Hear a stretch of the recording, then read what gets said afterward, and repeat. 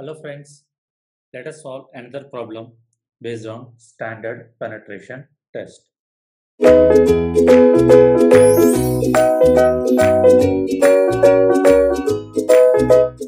Read the question and understand the data. A standard penetration test conducted in the fine silty soil with saturation weight density 20 kilonewton per meter cube and in dry condition 18 kilonewton per meter cube at a depth of 6 meter. As SPT value, so standard penetration test value 25. If you remember, for 300 mm, we have to consider that value. Find the final N value if the depth of water table at the time of test was at 3 meter. So we are getting, they are already counted how much they are getting the value. A number of blows required for the 300 mm deflection, 25. But still, what is meant by a final value? That means we have to see whether any corrections are required or not. Why? Because I think by reading this problem, we can say the corrections have to be applied. Why? Because it is conducted on the fine silty soil and the water table is present. So if you remember, if there is a water table present, if it is a fine silty soil, then we have to apply some corrections. Let us say this is what the ground surface and you are finding penetration test here, and let us say the depth of the at this depth you are finding, let us say 6 meter, and at the time of test the water table was at the 3 meter level. That means your water table is here. That means from here to here. So how we have to proceed? First we have to estimate as the observed value. What is the observed value? N naught. That will be given as 25. So if you remember, how many corrections are there? We are having two corrections. One is overburden pressure and second one is pressure due to correction due to water table. Let us see the first correction. Overburden correction. Overburden pressure correction. Can you recall the formula what we had discussed? So the corrected value that will be equal to how much? 350 divided by sigma bar plus 70 into observed value N naught. Now, what are the limitations of this method?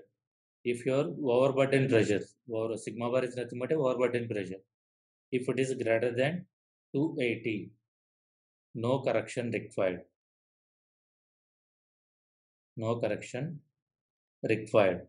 That means you can consider N1 is equal to N naught. Now let us see what is meant by overburden pressure here. Can you find out? That means at the test level, that means if you are conducting test here, what is the vertical pressure acting on this level? So that is because of the sulfate of the soil. So what is the sulfate of the soil? In this up to 3 meter, we are in dry state, dry condition. On the next 3 meters, we are under the submerged condition. So here you have to take the dry unit weight and here you have to take the submerged. What is the submerged value? Gamma saturation minus gamma W. Gamma saturation given us how much? 20. W given us how much? 9.81. So what is the submerged value? That will be equal to 20 minus 9.81. You will get it as around 10.19 kilonewton per meter cube. So that's it. Total, what is the overburden pressure there? That means what is the vertical stress? 3 dry value plus remaining 3, we have to consider the submerged value, gamma dash. That will be equal to 3 into what is the dry unit weight? 18 plus what is the submerged unit weight? We have found out 10.19. So if you solve this, we will get it around 84.57 kilonewton per meter square. Units are very, very important. This 280, it is also in kilonewton per meter square. Okay. Now, it is less than the 280 or greater than the 280. I think it is less than the 380. That's why overburden pressure correction will be applied. So what is the final value? N1 will be equal to 350 divided by What is the sigma bar? 84.5 plus 70 into what is the observed value? Observed value is nothing but a 25. That implies after the correction of overburden pressure, what is the standard value we are getting? We are getting around 56.6. So let us consider it as a nearly equal to 57. See, almost increased half of the value, isn't it? So this is the final value after the overburden pressure. Next, consider the which pressure? Water table correction. Water table correction. So what is the final value? Final value nothing but n. That will be equal to 15 plus half of n1 minus 15. So again, if you remember, if n1 is greater than 15, no need of any correction. No need of any correction. That is, you can directly take final n value is equal to n1. Now, what about our n1 value? Sorry, it is not greater than 15.